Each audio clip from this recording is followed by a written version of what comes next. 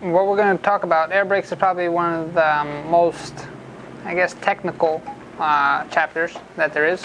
So what I like to do, I always like to go over it and kind of break it down for you guys to make sure everybody's on the same page. Sounds good? Good. We're also going to film it, so then I don't have to keep saying this all the time. Okay. So on that sheet that you see there, you see something like this. First thing we're going to talk about that I want you guys to write down on that sheet is this. Air equals move. No air equals no move. Simply what that means is when you have air in your system, your vehicle can move. When you have no air in your system, your vehicle cannot move. Okay? Now, air brakes. First question for you guys is, why do trucks use air brakes versus hydraulic brakes like cars? Air brakes are stronger than hydraulic brakes. Air brakes are stronger. Okay, good. Anything else? Cheaper to use air over oil. Air is a lot cheaper than oil. What's lighter? Air is lighter. What's easier to clean up? Air. What would you rather clean up, air or oil? Air. Air. All right, good. So that being said, the air is there's a lot of reasons why we use air into holding these things, right? The only thing oil has over air is the precision. So oil is a little bit more precise than air is. But when it comes to stopping 80,000 pounds, you need more force and you need precision. Agreed? Good. So we're gonna understand exactly why and how strong air is. All right. So first question: air compressor. What's the job of the air compressor? Build air. To build air. It makes air. To contain air. To compress air to where?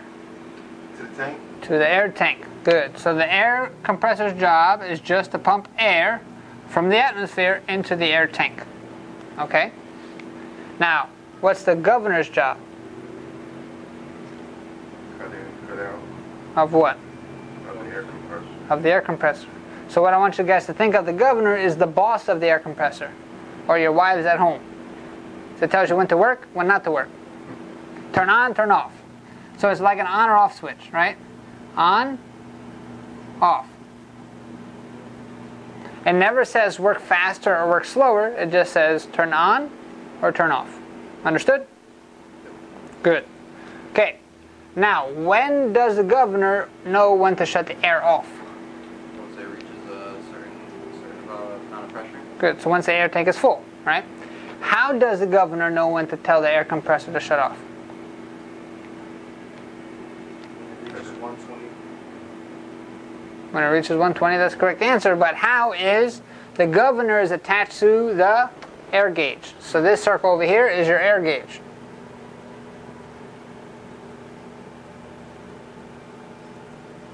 The air gauge is on your dashboard inside the truck. Okay? The air gauge, write this down, only reads the air that's inside of the air tank.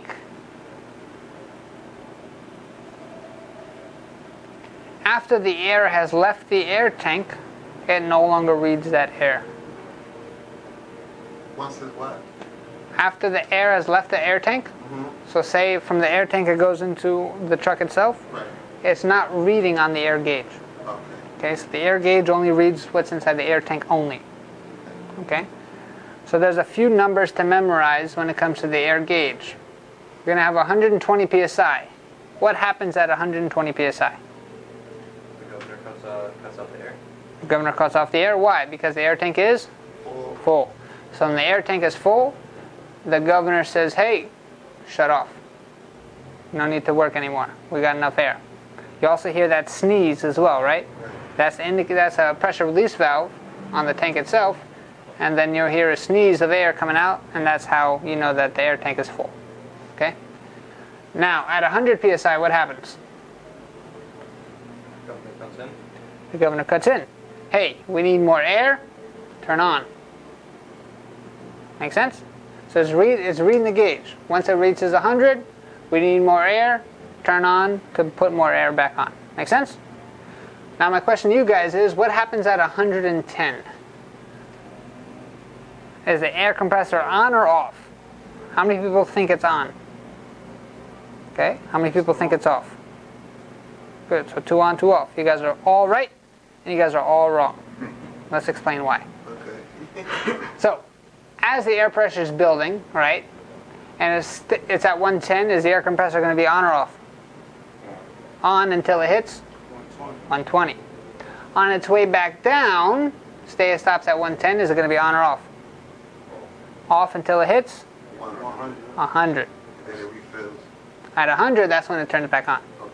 So, say for whatever reason you guys turn on a truck and it's at 110 psi, and you're giving it gas to make the RPMs, to make the air compressor build up, but it's not building up. In most cases, it's because you haven't reached 100 yet. So you don't have a bad air compressor, you just didn't go low enough. Does that make sense? Good. Okay, the next thing to know is 60 psi. What happens at 60 psi? That's when the buzzer and the lights on. Buzzer and light. What's it called? Low pressure one. Low air warning, or low pressure warning light. Why is that important? Because what happens when we have no air? No move. No move. Locks up. Locks up. And then the last set of numbers is 40 to 20. What should happen between 40 and 20? The brakes will lock. The brakes will lock. That means you have no air, and that means you currently cannot move. Make sense? Any questions on this stuff so far? Cool. So, what happens at 120?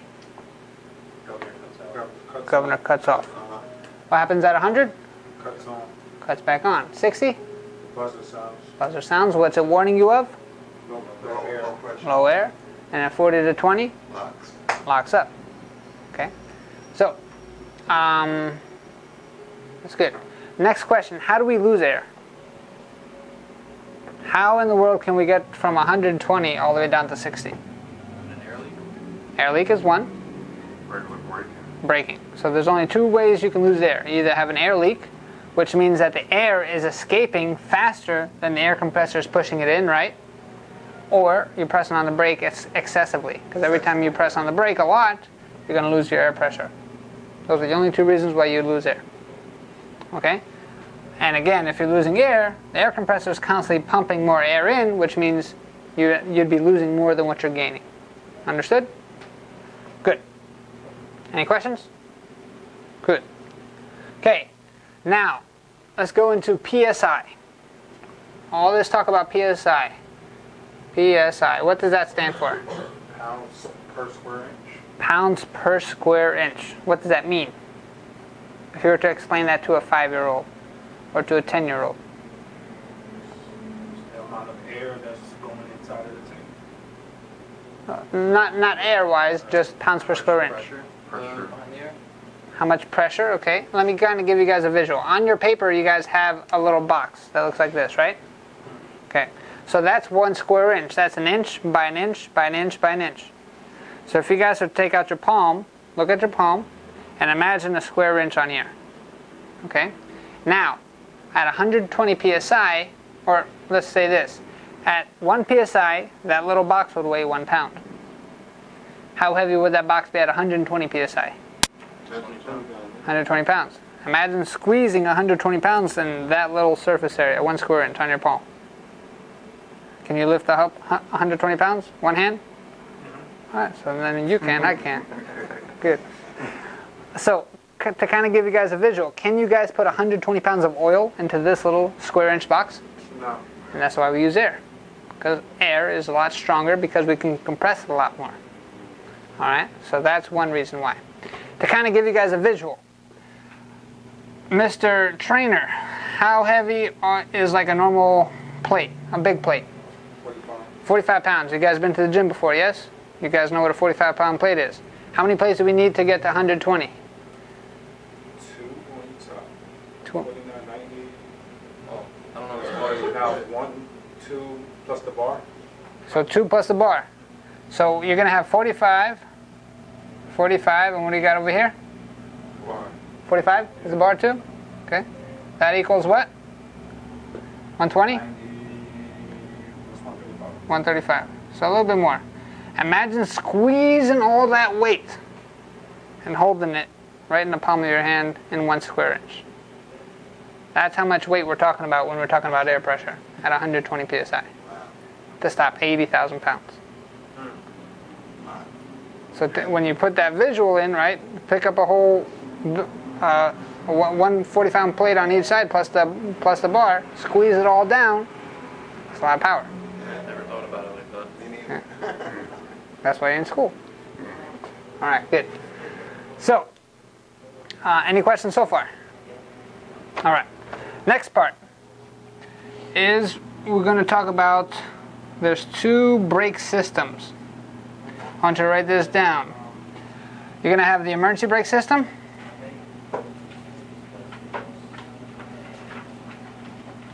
And then you're going to have the service.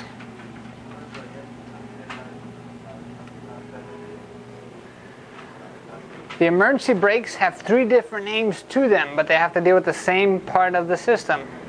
Emergency brakes, also going to have parking brakes, also going to have spring brakes.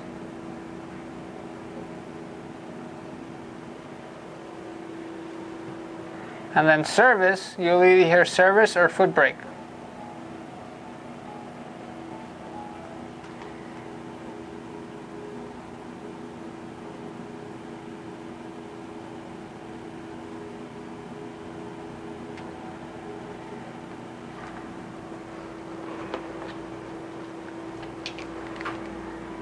So you got that?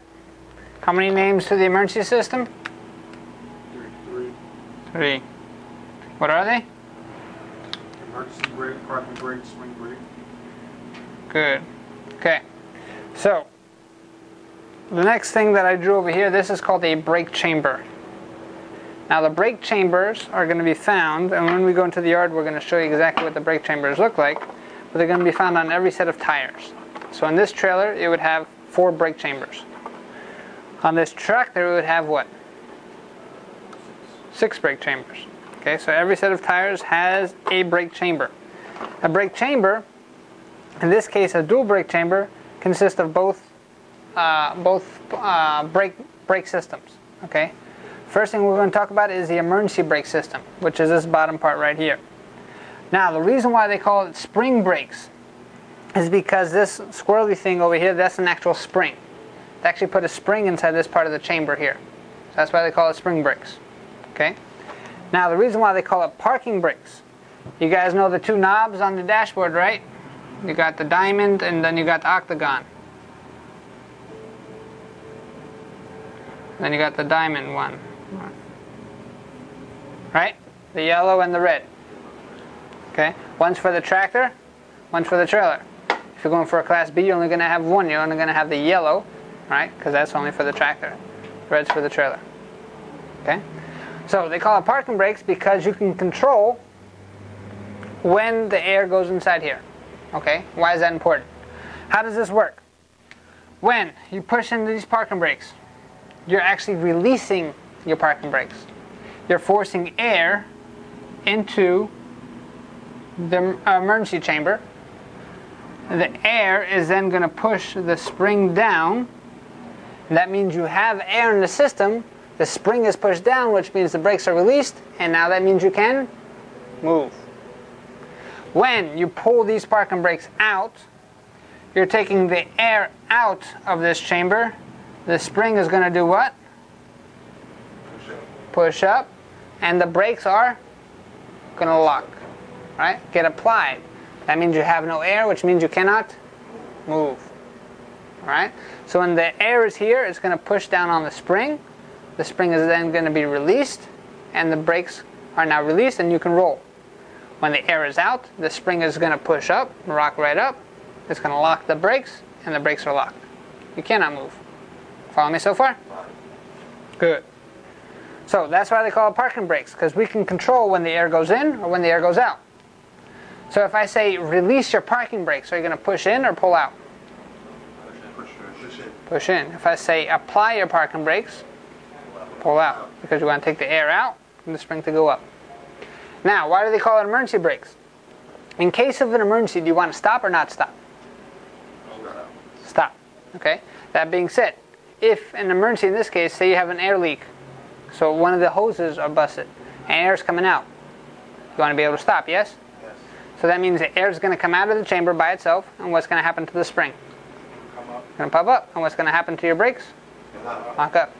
That's why I call it emergency brakes. So in case of emergency, and you have an air leak, the spring will automatically pop up, and then your brakes lock up. Make sense? So they call it spring brake because there is a spring. They call it parking brakes because we can control the air going in with the parking valves. And they call it emergency brakes because in case of emergency we want to stop. Good. Any questions? My next question. The way I want you to think about it is it's a constant battle between the spring and the air. Okay? At what PSI is the spring stronger than the air? 120. At 120, what happens? You can move the. You can move. So that means is the spring up or down? Down. It's down. So is the spring stronger if it's down? So at 40 psi, between 20 and 40. Good. So between 20 and 40 psi, that's when the brakes lock up. That's when the spring is actually stronger than the air. So it'll actually beat the air up, and then it'll lock up. Anything above 40, you start. The air is stronger to push down the spring. Right? Does that make sense? If the spring is down, can you move? If the spring is up, can you move? No. Good. What pushes down the spring? Air. What applies the brakes? The spring. Spring. That's going to be a question on the test. So what releases the brakes? Air. Air. What applies the brakes? Spring. And this has to do with the emergency system only. Okay? Now, in the same chamber, any questions on the emergency system before we move forward? On the same chamber, we're going to have this top part, which is the service chamber. Okay? The service chamber has to do with your foot brake. It works a little bit different. It's a completely separate system, so I never want you guys to think that it has anything to do with another. There's always two separate hoses going to them. Okay? So one hose is always going into the emergency system. A completely separate hose is going into the service brake system. Okay? The way this works, you're inside your cab, and you press on your foot brake. You push on your foot brake. Air is then going to get pushed in to this chamber. This bar over here is called a push rod. Okay? When air comes in, it's then going to push the push rod up, which is going to apply your brakes. Okay? So when you press on the brake, it's going to push up your push rod, and that's going to apply your brakes. When you let go of the foot brake, air is going to come out, and the push rod's going to go down, which means your service brakes are released. Okay? So when's the only time air goes inside this chamber? When you press on your foot brake. When you press on the foot brake, it pushes the push rod up, and that's what actually locks your brakes from moving. Any questions so far? Alright, so we have both systems, yes? Ready to move on? Right. Good. Last part. You guys to draw this chart. We're going to put service, and then emergency, and then on the top we're going to do 3 columns. We're going to have drive,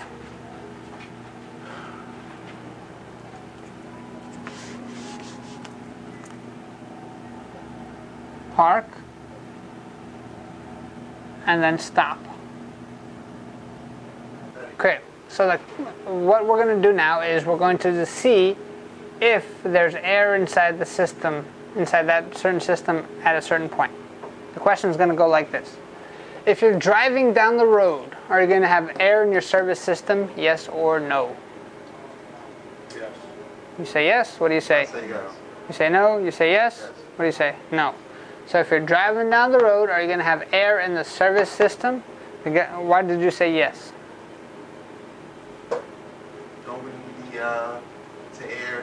Don't we need air to keep the truck moving?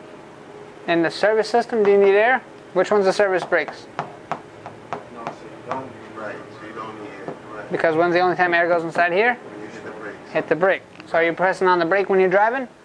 No. So no air. Write down no air. Okay? Now, as you're driving down the road, do you need air inside the emergency system? Yes. Why? To keep the brakes from locking up. Good. Because you need air to push down the spring. Now, if you're parked for the night, are you going to have air inside your service system? Yes or no? You say no. What do you say? You say no? I say No? No. You say no. Correct. No. Why? Because you're not pushing the brakes. You're not using it. Good. So you're not pushing on the foot brake unless you're staying in the truck all night to put your foot on the brake. You don't need it. Now, do you have air inside the emergency system when you're parked? No. Why? the springs are up. Because the spring is up, so that means no air. Good. Okay. Now, when you're stopped at a stop sign, do you have air inside the service system? Yes. Why? Use the brake. Good. Because you're pressing on the brake. Do you have air inside the emergency system when you're stopped at a stop sign? Yes. You say yes. What do you say? You say no. What do you say? Yes. What do you say? I say yes. You say yes. All right. So the correct answer is yes. Explain it to us why. You said the emergency. Emergency system. The springs go up. If the spring's No, up, springs, actually, when it's air in, the springs are down. good. But you're stopped at a stop sign. At a stop sign, so that means the brake, the springs are up, right? Because you're using the brakes. If the spring is up, then that means you answered incorrectly. Because if the spring is up, that means there is no. There's no air in it. So why? So you got a stop sign. Yep. Well, you wouldn't need to use your emergency brakes for the stop sign. Good. So when you're stopped at a stop sign, you guys don't apply the parking brakes, do you? No. You just use your foot brake. So if the parking brakes are still released, and then you don't have to worry about that. Right. Right? It's kind of like the emergency brake in your car. When you pull it out, that's applying the emergency brake, right? When you push it down, it's releasing. So that's if you're stopped at a stop sign, do you pull up the emergency brake? No. Same kind of system. Same kind of methodology. Gotcha. Okay? It was a little confusing, but I got you. Yeah. That means you guessed. Not really. You got right. Nah, I understood. I just didn't know how to break it down. You know what I mean? Understood. Makes sense. Right. Okay. Any questions? I would like for you to repeat the, if we had a stop sign, If you have a stop sign, using the emergency brakes, it's pulling out the parking the brakes. parking brakes, which we don't need to. Unless it's a really cute girl and you want to talk to her, Right. and then you don't need to. Right. I got you. Makes sense? Yeah. So it's still air in it. Still air, because the spring is still down. Because as soon as you come off the foot brake, what are you going to do? You're gonna start moving. So that means the rod. Push rod's going to come down because the air is going to come out. Okay. But in order to move, the spring has to be what? The spring has to be down with the air in it. Got you. Make sense? Yep. Good. Any other questions? No? Don't use your brakes, emergency brakes at a stop sign. Correct. That's what you learned today. All right. Okay, good. So that's pretty much the air brake system. Did that help kind of clarify things? No, it did a lot. Good. Very good.